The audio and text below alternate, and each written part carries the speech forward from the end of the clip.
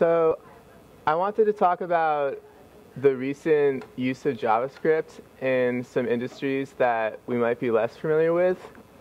So by old line, I mean industries that aren't using the World Wide Web as essential to their operation on a day-to-day basis. So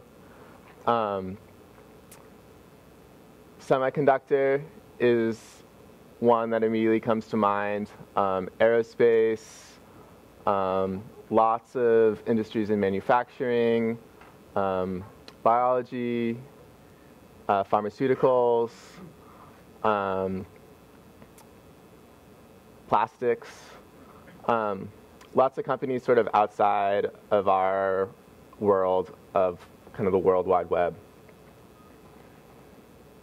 So here's one example of a company in the South Bay that does genomic sequencing for medical purposes.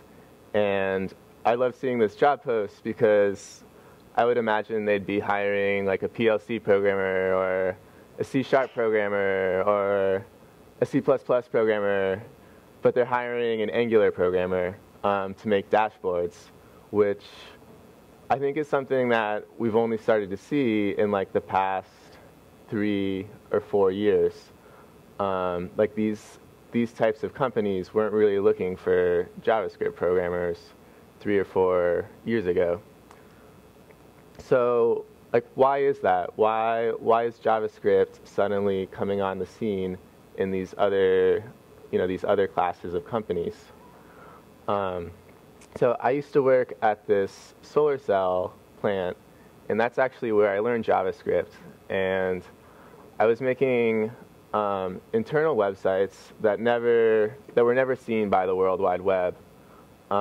We were collecting all this data from the manufacturing line, and it was going into a MySQL database, and we had to present all that information to the engineers and the factory workers so everyone could easily see what was going on. And I had never done anything like this before, and being, I guess a millennial, the way that seemed most natural to display that information was using a browser. So we built this sort of dashboarding system using JavaScript and kind of the tools people here are really familiar with. But if people in these industries aren't using JavaScript in websites to display this kind of information, what are they using? What have people been using, for the past 50 years in these kinds of like old line manufacturing industries? And one program that's really common that some of you guys might have heard of, if you were in grad school or you worked in a lab in college, is LabVIEW.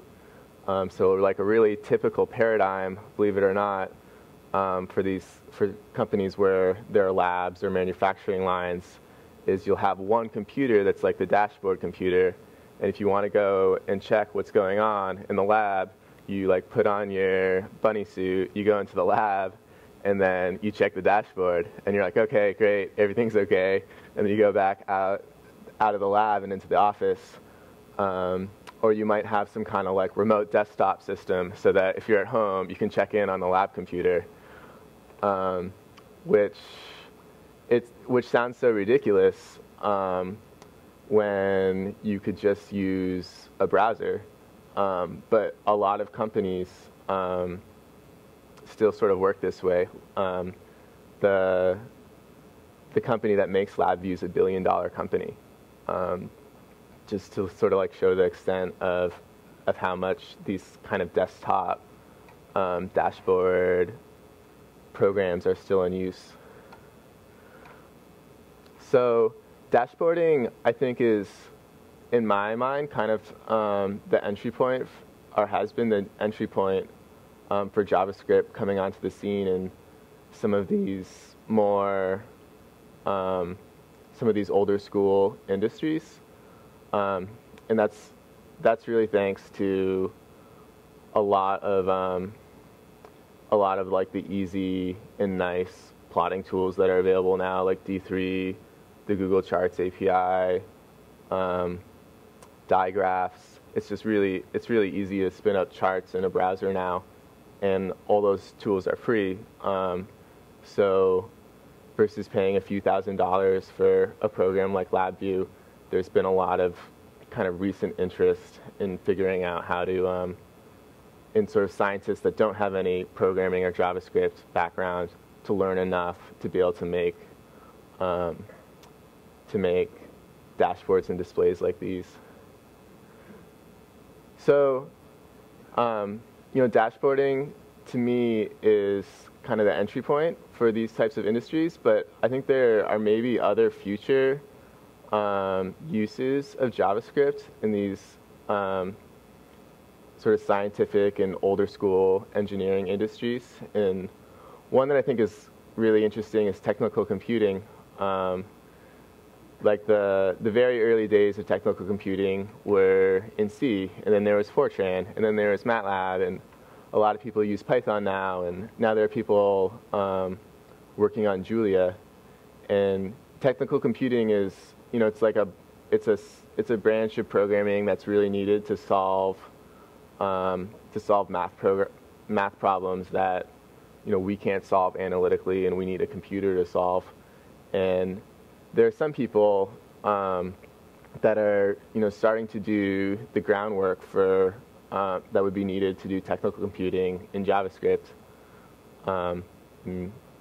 One person is this fellow Mikola, who's starting to do a lot of sort of basic work and like how do we store matrices in JavaScript in an efficient way. It's kind of like a lot of the really fundamental work that would be necessary to solve these types of problems in JavaScript.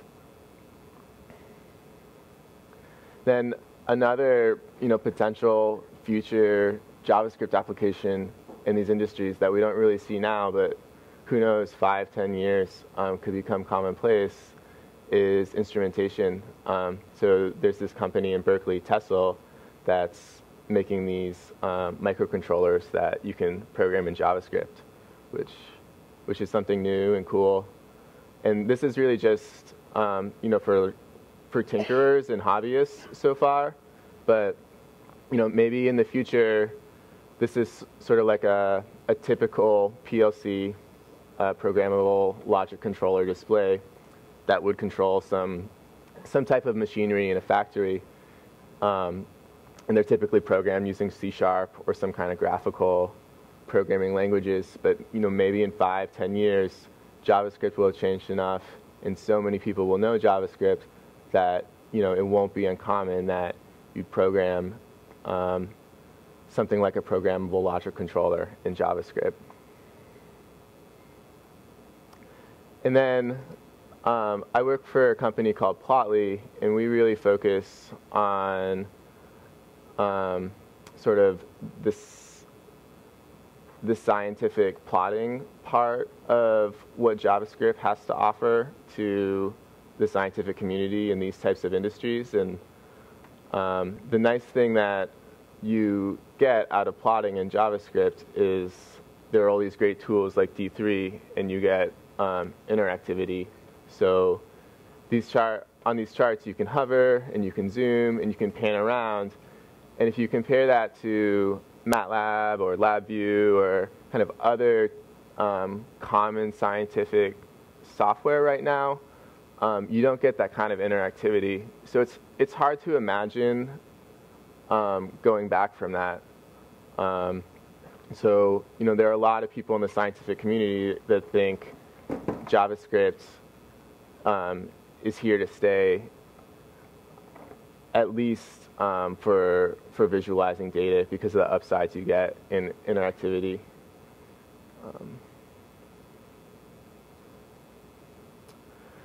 Then finally, I just wanted to mention that Plotly has a Node API. So if any of you guys are working on Node projects where you want to plot some data, our API is on NPM, and it's free. and it supports pretty much any type of chart. So that's all I wanted to cover.